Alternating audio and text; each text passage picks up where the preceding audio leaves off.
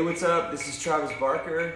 I'm doing a lesson, a free drum lesson, courtesy of Bose from Music Gives Back. And my charity of choice is Lost But Not Forgotten. It's for little Chris, my assistant, who passed away. It's his mom's charity. It helps families dealing with loss and just families in general. So I'm really stoked to give back and include that charity. So love you, Linda. Love you, little Chris. I guess I'm going to start with just really a lot of basics. I usually hold my hands, hold my sticks match grip, like this, versus traditional grip. I hold traditional grip when I'm doing marching stuff, but that's a whole other entire lesson. So I will just start off with some warm-up routines that I like to do. We'll start with 8 on a hand. I'm at 120 BPM. I think that's probably a good tempo. Where I'll basically do 8 on a hand, 8 on a hand, then 16, 8 on a hand, 8 on a hand, 16. So it's like this.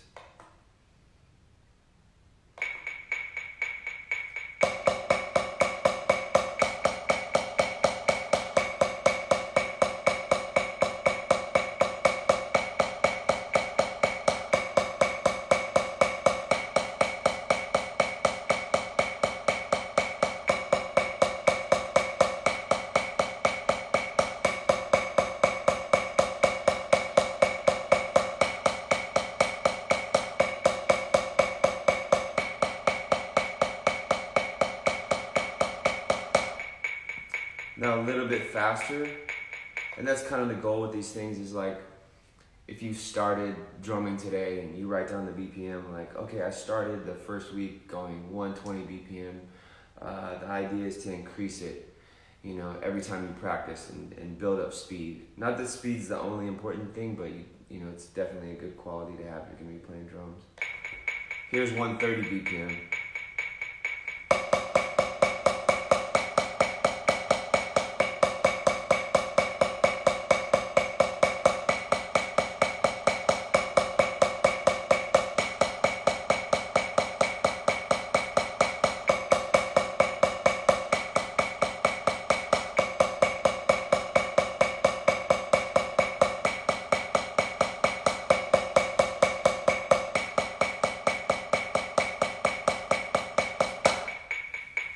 Okay, so I'll go up another 10 or 20 BPMs. I feel like this is a good exercise because it helps build up speed. And as long as you're doing full strokes,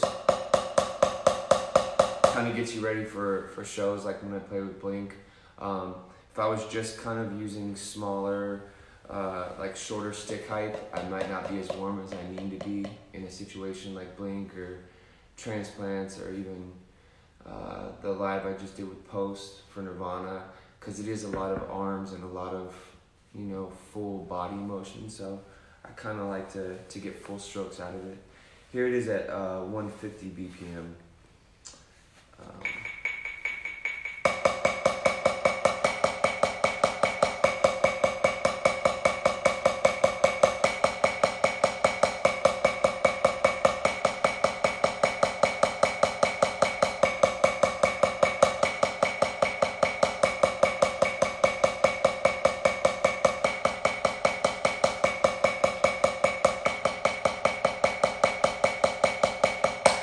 Go up to 170.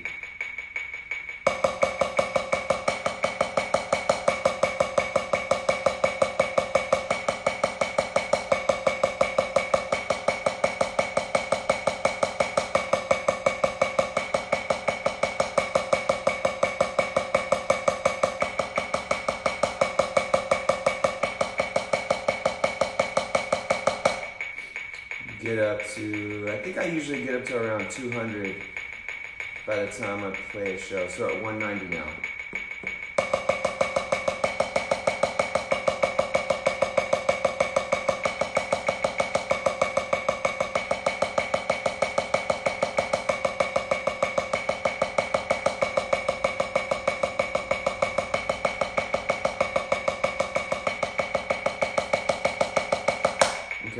200.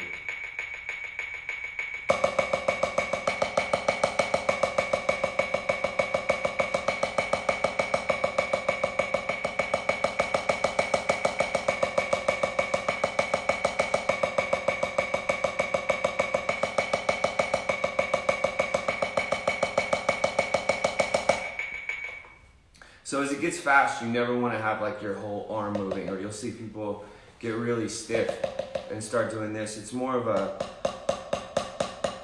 combination of your wrists and your fingers doing it. If you don't include your fingers, you're going to get really tired really fast, and I think you'll kind of max out as far as speed. But 200 is usually where you know, probably like a great tempo for medium fast for Blink stuff. I think we get up to like 220, 230 for songs like Party Song. The next thing I'd like to show you guys is paradiddles. If you don't know them, I love them. There's like single paradiddles, double paradiddles, triple paradiddles, inverted paradiddles, and honestly, you know, it's not just something you warm up on a practice pad. You can put it around the kit and use it everywhere. But for those who don't know, okay, I'm back. Sorry, you guys. All right, so paradiddle is right, left, right, right, left, right, left, left. This can be used around the kit, you know, like the first note of each paradiddle, the right, left, right, right, left, right, left, left, right, left, right, right, left, right, left, left. Can be on cymbals, or toms. But kind of the same thing. I usually start at, you know, just pick a tempo. I'll start at like 175. No, you guys are gonna hate me if I start that fast. We'll start at 165. So it's right, left, right, right, left, right, left, left, right, left, right, left, right, left.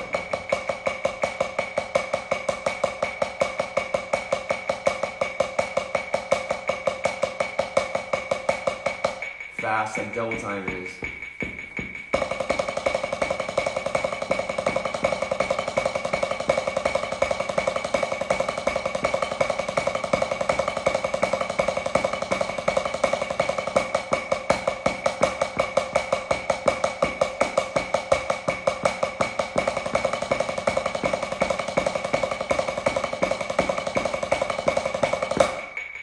A little faster.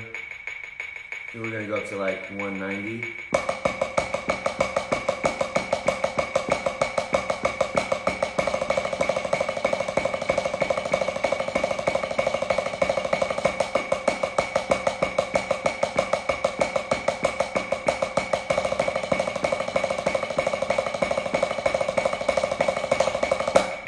Let's go to 205.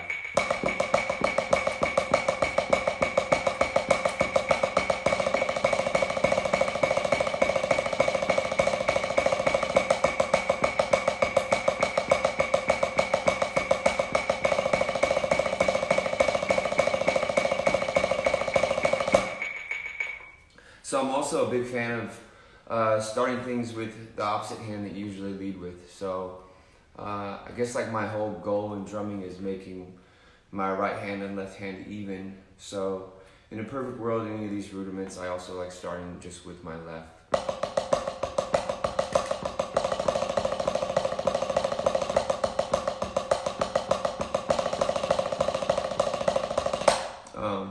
And I feel like just doing more rudiments with your left will help you lead with it with, you know, I don't know, you might see some drummers where they only hit crashes with their right hand, or they can only play like this when they could play open hand,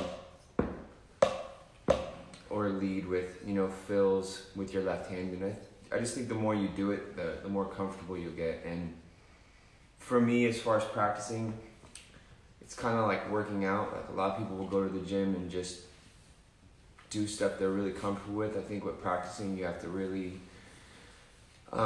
lean in on what you're not comfortable with, so you are comfortable on the kit with it. So a lot of the times when I'm practicing, and I'm not necessarily practicing for a show or something, my goal is to kind of make myself uncomfortable and then try to deal with it.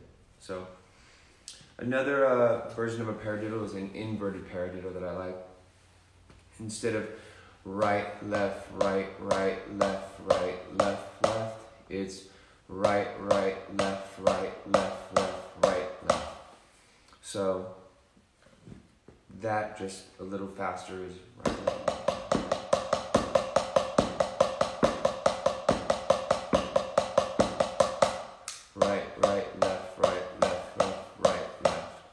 So sometimes I'll like to go from regular paradiddles into that inverted paradiddle. So I'll play a paradiddle on each hand regular, and then I'll do inverted. So right, left, right, right, left, right, left, left, right, right, left, right, left, left, right, left, right, left, right, right, left, right, left, left, right, right, left, right, left, left, right, left.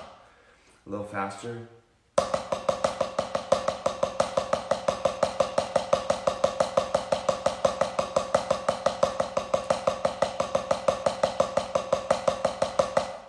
A little bit faster.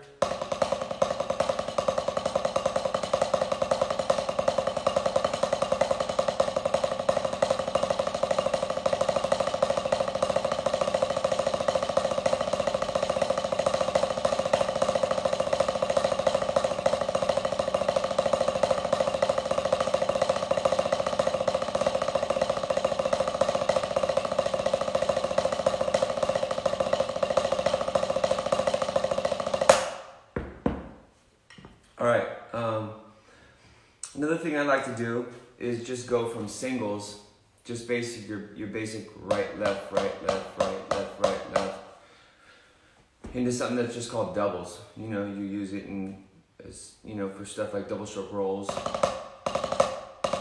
Some people do this, a buzz roll, but for keeping your doubles clean and your singles clean, I like to do a kind of a warm-up routine that I made up where you just go from singles to doubles, singles, doubles.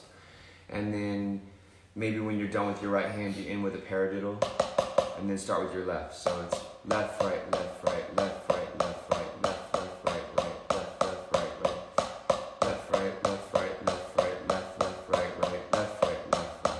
So paradiddles are awesome because when you put them at the end of exercises or warm-up routines, it automatically ends you back on your right hand, your opposite hand. So once again, kind of giving both hands a workout. So you can kind of put the paradiddle at the end of the exercise whenever you feel like changing to the left hand, starting with the left hand. So really, really slow.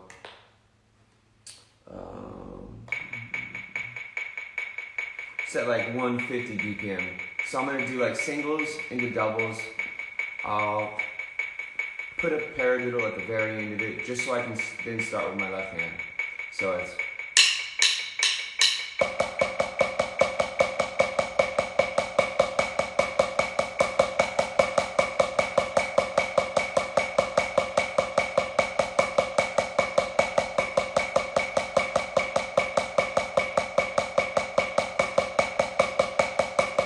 paradiddle.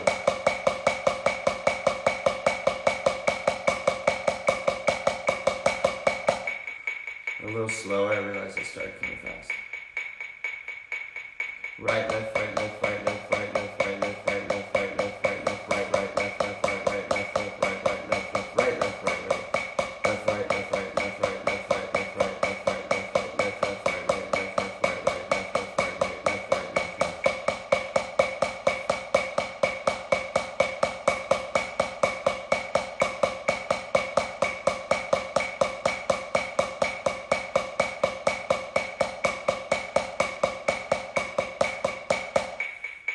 Okay, now maybe I can like speed it up, show you it sounds kind of cool. We'll do like 165. 1, 2, 3, 4.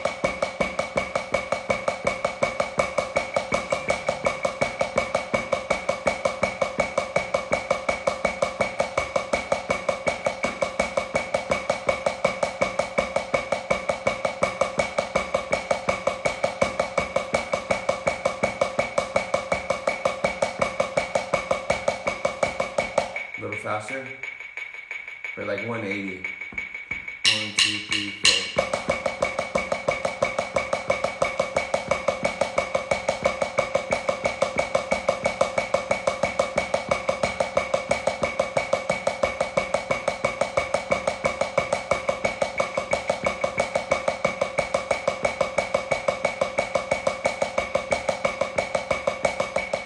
go 200. 1, 2, 3, 4.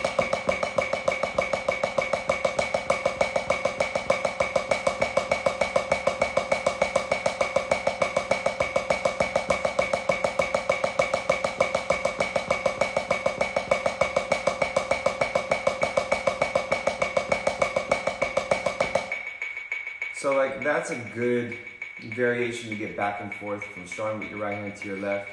But as you're getting comfortable with it, I would say just hit singles into doubles, singles into doubles, singles into doubles without stopping. So fast at this tempo would be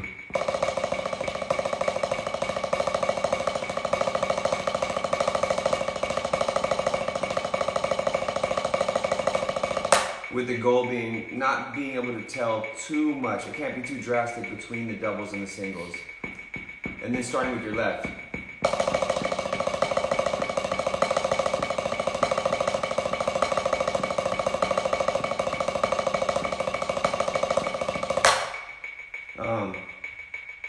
Is there any questions going right now? Like maybe I'll hit some questions while I'm right here at the practice pad if you guys want to answer them, ask them.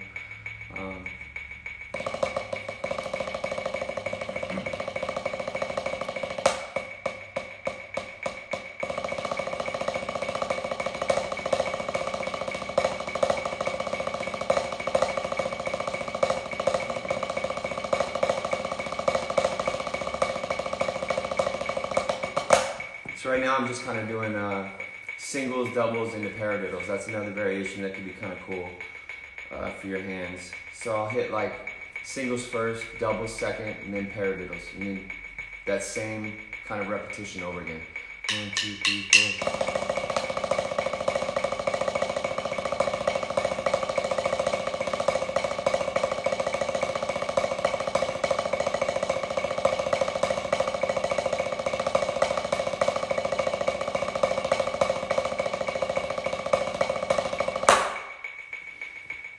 There's a question here. Okay. Could you show viewers some stick twirl tricks? Oh yeah, stick twirl tricks. Okay. So. Hold on, I think it paused. Okay. Stick twirl tricks. Well, first, playing is the most important thing, and being solid, and especially if you're in a band, because you have to, they're really depending on you to keep time. So your most important job for being a drummer is keeping time, and being. I like the drummer to be thought of as like the backbone of the band. So, they're kind of playing off of you. You shouldn't speed up. You shouldn't slow down. In a perfect world, you don't drop your stick, especially trying to do something flashy. That I feel like that's like secondary. It's almost like a fighter, like learn how to fight real good, and then you can put flashy kicks and flashy spinning elbows or whatever else. Like, I guess get the basics down first. But once you have those down, I think like the first twirl I learned when I was like just growing up and starting to play drums was just this in between, your first two fingers, your index finger and your middle finger.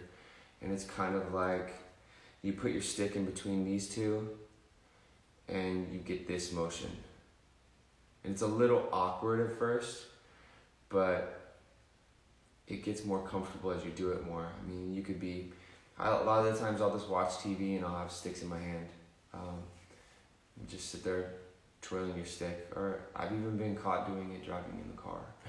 Where the person next to me is like, what is he doing? But I'm actually just getting better at twirling my stick. So it becomes second nature, and I can just throw it in live shows wherever I want without, it being uncomfortable and being like, oh, hold on, I need to, get ready to twirl my stick. Another thing is like you'll see people cheat. Instead of playing max grip like this, as they're about to spin the stick, they'll wrap these two fingers over the stick, which isn't that uncomfortable. You can still play. But, you'll be able to, if you have it already like that.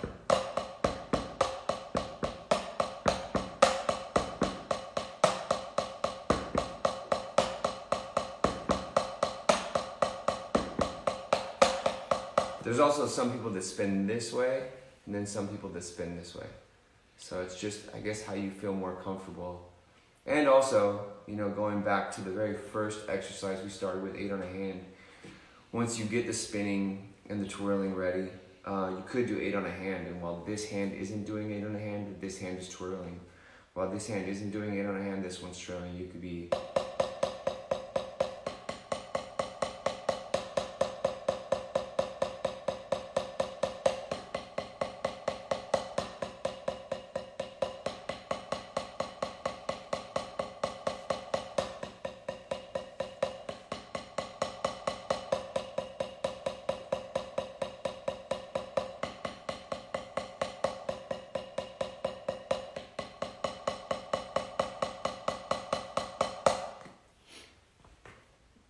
When do you play traditional grip?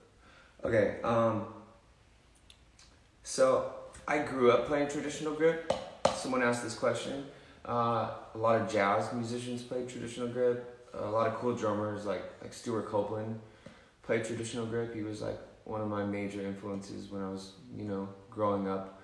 And it's basically this style. I also played like this in marching band.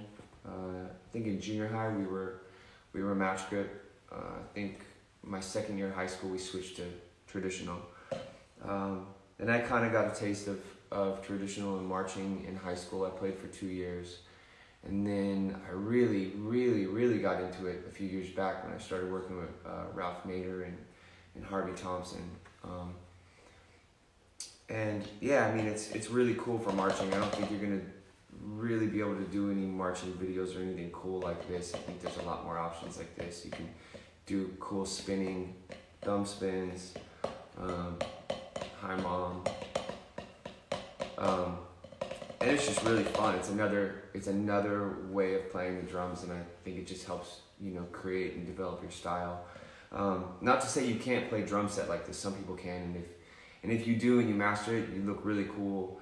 And I don't know, it's really fun. But I think I've played drum kit for so long, match grip, it just makes sense. But I'm sure any of you guys that follow my Instagram or my YouTube, you see me do a lot of videos of marching stuff, and I play traditional.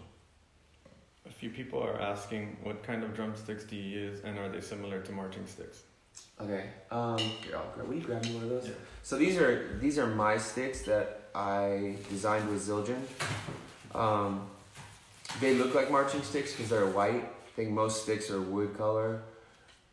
I loved marching, and it had such an impact on me, and the competitiveness and the chops involved in the discipline in marching was something I really, really loved, and I never let go of. And I think when it came time to design my sticks, I was really inspired by my years of marching.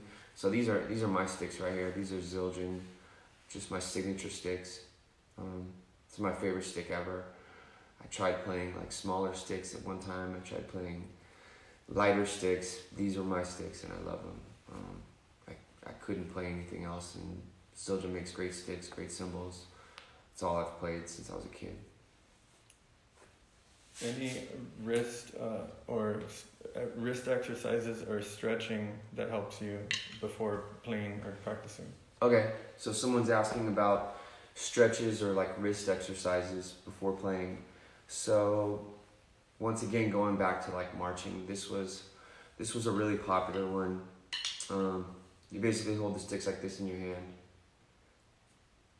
You'll grab this wrist, and you put them both like that. And it kind of like stretches your forearms. And you hold it there for as long as you need to. And then I think I went with my left first, so now I'll go with my right first. Same thing. And then I think with some of, I meet a lot of drummers on tour, and they say like, oh, I keep, tightening up or whatever. Just a good shakeout will kind of help too. I don't know anyone that's probably been to our shows. I might even do it on some days. Like, you can't really determine why it happens, but maybe you're just a little stiffer. It might be your workout you had earlier in the day, or you slept wrong, who knows, but I feel like shaking it out like that, either with the sticks or just with the hands, can help a lot. Also just conditioning, like conditioning yourself, working out, like not to be buff or whatever, but for me, like working out is such a big important part of the drums, because Between what I just showed you on here and practicing enough and having your chops where you want them and being in great physical shape, like battle ropes or something I love to do.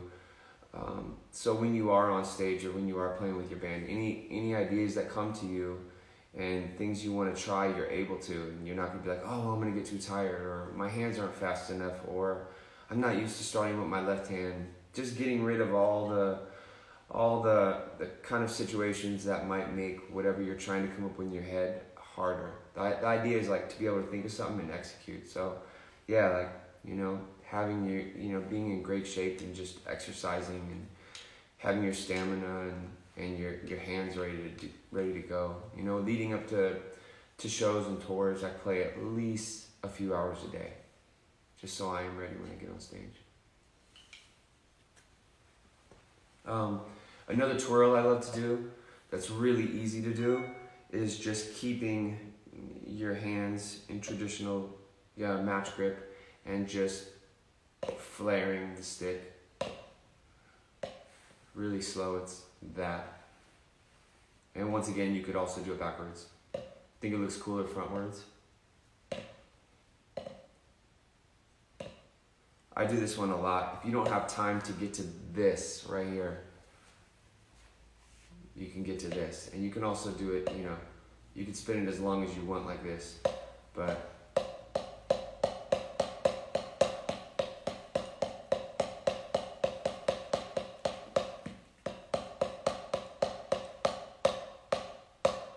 so this can be used too when you go to hit cymbals.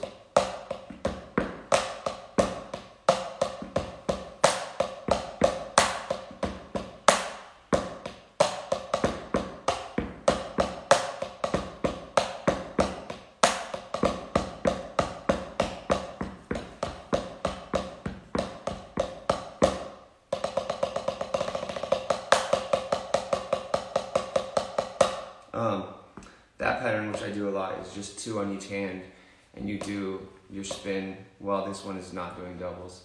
While this hand's not doing doubles, you do your flare. So you just practice going from like a slower tempo, to a quicker tempo.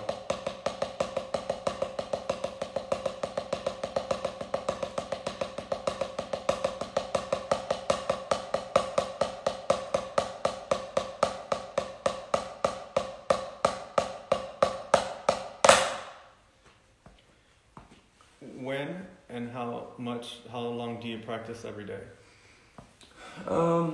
So leading up to tours and shows, I'll practice. Like for example, for the Post show I just played a couple weeks ago, it was like Nirvana tribute. I found out a few days before that we were actually going to do it. So I literally listened to the 17 songs I was going to perform and practiced like 5 hours a day. I went through the set over and over and over again.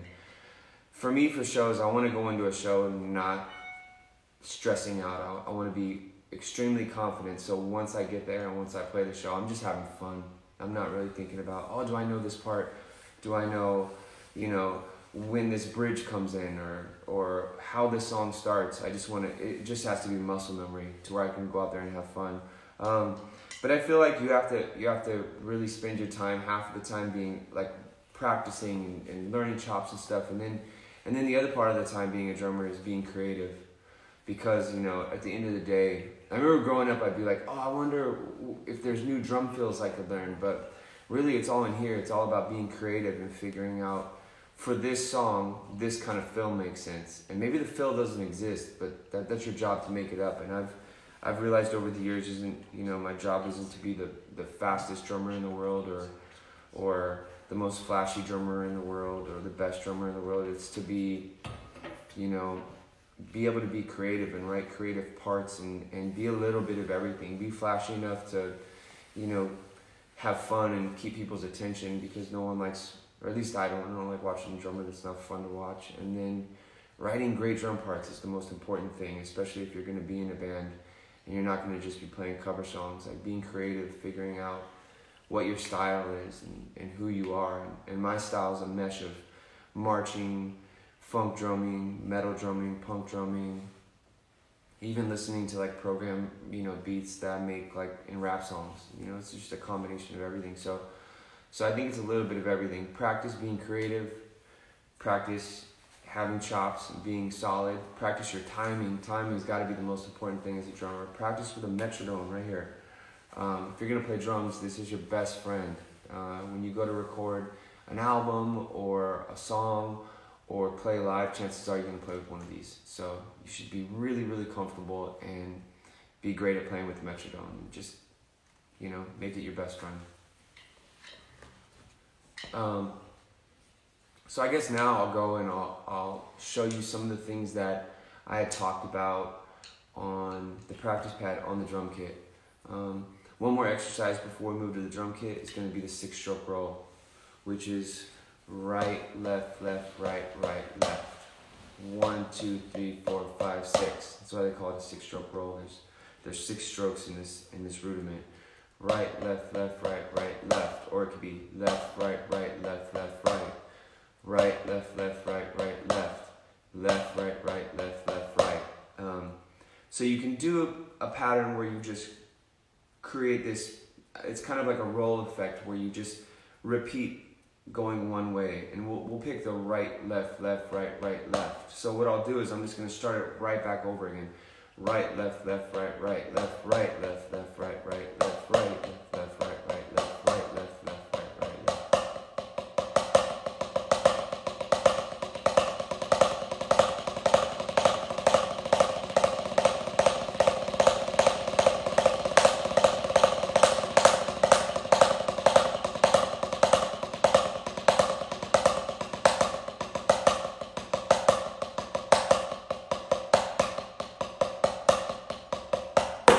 So if you notice the accents, when I get over to the drum kit, I'm going to put those accents on toms, I'm going to put them on crash cymbals. You're going to kind of see how like some of these rudiments that seem, I don't know, they never seem boring to me.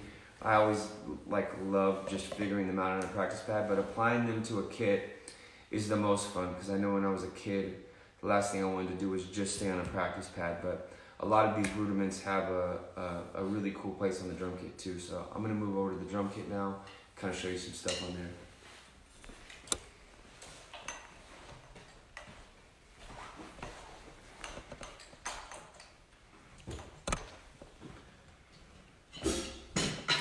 Shut those. My neighbors are gonna kill me.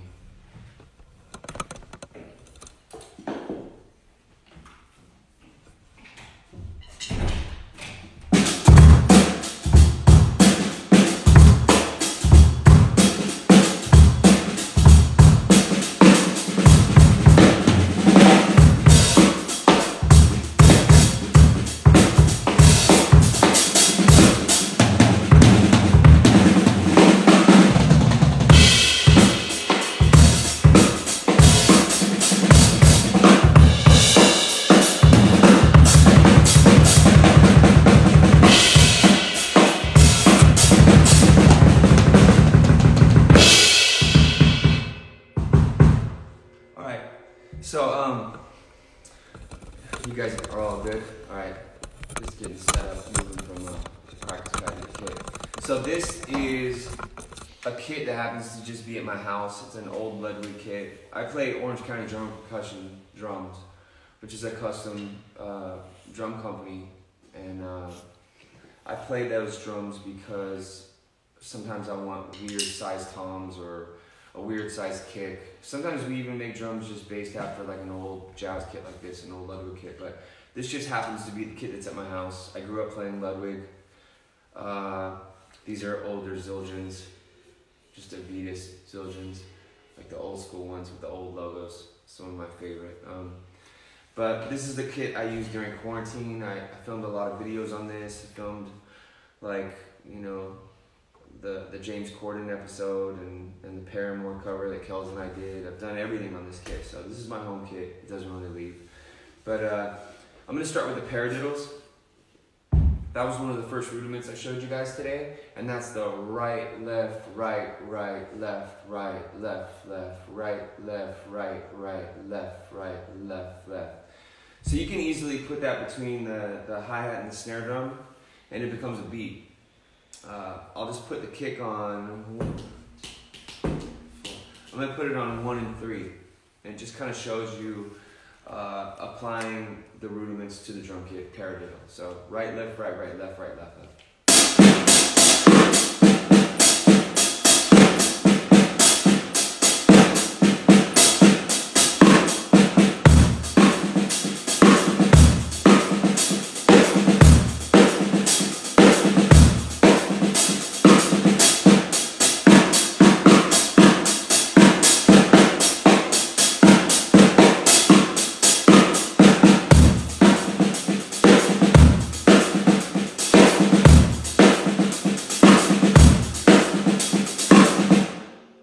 That was paradiddle the first time I was just playing it at halftime. The second time it was the same exact thing. I was just adding the kick to the 1 and the 3. 1, 2, 4, 1, 2, 4.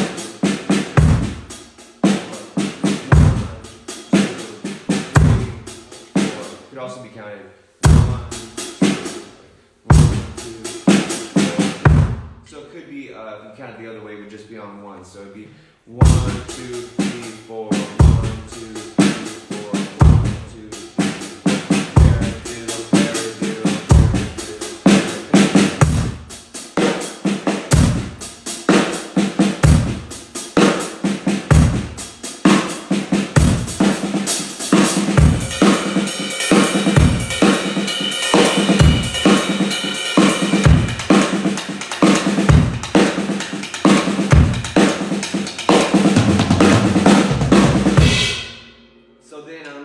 but like coming out of that little groove, I just applied the paradiddle to the toms and stuff.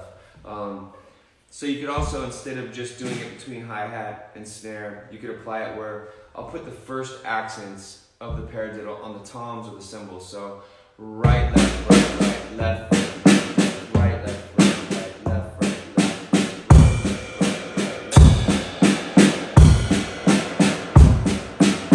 Really slow. Right, left, right, right, left, left. And then when I go to use the cymbals, I'll put a kick with that same hand, because if I go to the ride cymbal without it, it'll be kind of versus. So between the toms and the cymbals, and then once again when I'm going to a crash, when I'm going to a ride, I'm also accompanying it with a kick. So.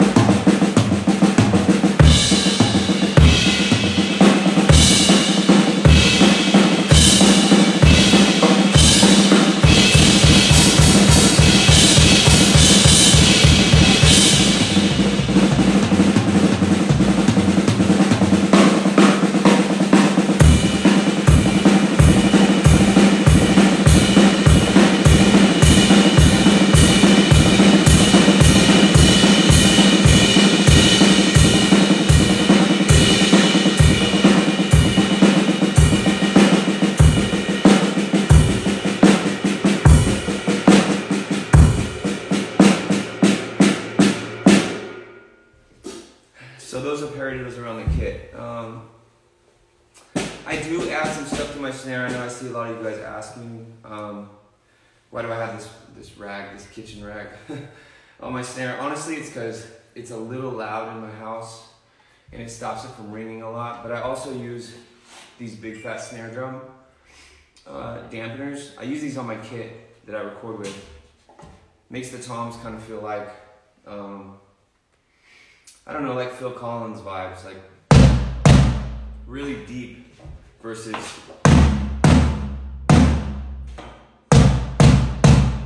this is actually for a 12-inch drum, and I have a 13-inch drum here, so you might see it fly off. But and honestly, it keeps it a little quieter and keeps it muddy. I like my practice and rehearsing conditions to be a little grimy and uncomfortable, and I don't know, make me work harder versus, I don't know, it being easier and playing on something that's easy to play. Sometimes I'll even put really big crashers up and really big hi-hats, and then go to my actual kit that I'm going to be touring with, and it'll be a little bit smaller, and I just think it helps develop your speed. One more thing I'll go through, because I guess they're telling me I got to wrap it up soon, is also the 6-stroke roll in the kit is one of my favorite things. I use it in a lot of songs, and that's that rudiment that was right, left, left, right, right, left, right, left, left, right, right, left, right, left, left, right, right, left, and the same thing. You'll just put it over and over again, so it's a rolling effect. So you just keep starting over. And I'll put the first accents on the toms and on the cymbals. So really slow, it's right, left, left, right, left, left, right, right, left, left, left.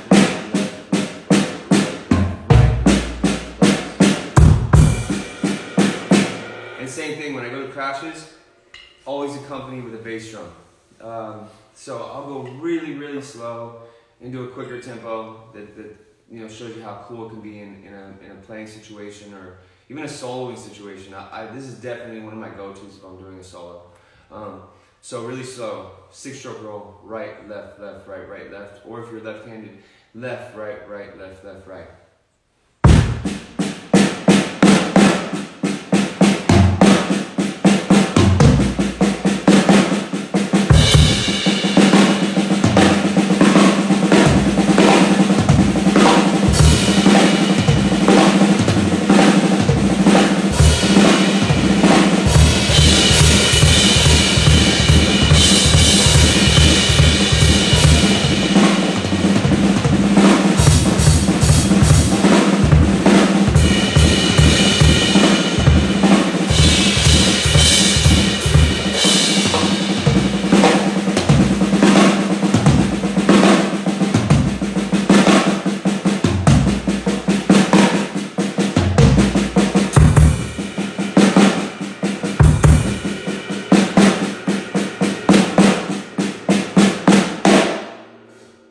So that's the 6-stroke. Do we have time to take any questions from the drum kit if you guys want one? And then I'll wrap it up.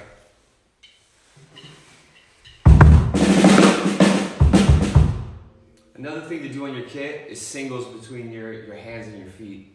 I play single bass. I love single bass. I love single bass drummers. So something I like to do is just singles between the hands and the feet. Just.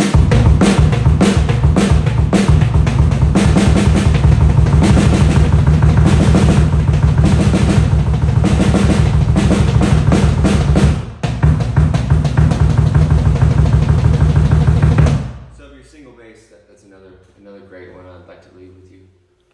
Any cool drum fills between hands and feet? Well, okay. Funny, he just said any cool drum fills between hands and feet. Yeah, there's a lot of cool drum fills between hands and feet. A classic one, like Gary Bonham, is 2 hands, 1 feet, 2 hands, 1 feet. Or you could also do, mix it up to where, you figure out if you're playing in just, 8 or 4 or whatever, and there's only 4 beats per measure, figure out how you can subdivide your hands and your feet within that measure. So it could be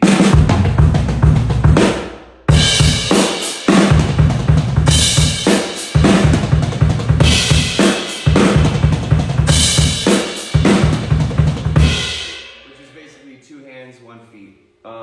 And like for me, like patterns like that, because I write with my left hand, but I lead with my right a lot. So stuff like this, I'm happily confused where I may lead the fill with my left hand.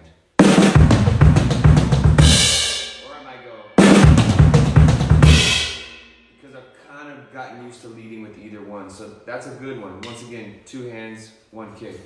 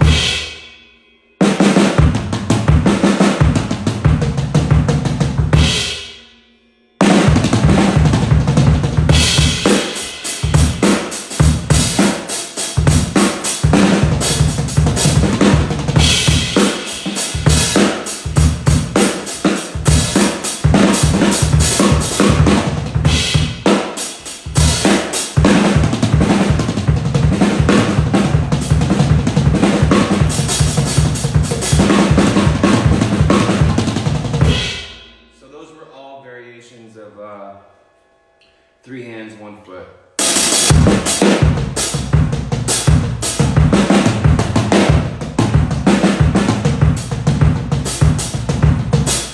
Like this is starting with right, left, right, left, right, left, right, left, right, left, right, left, and then just stick a kick in between it.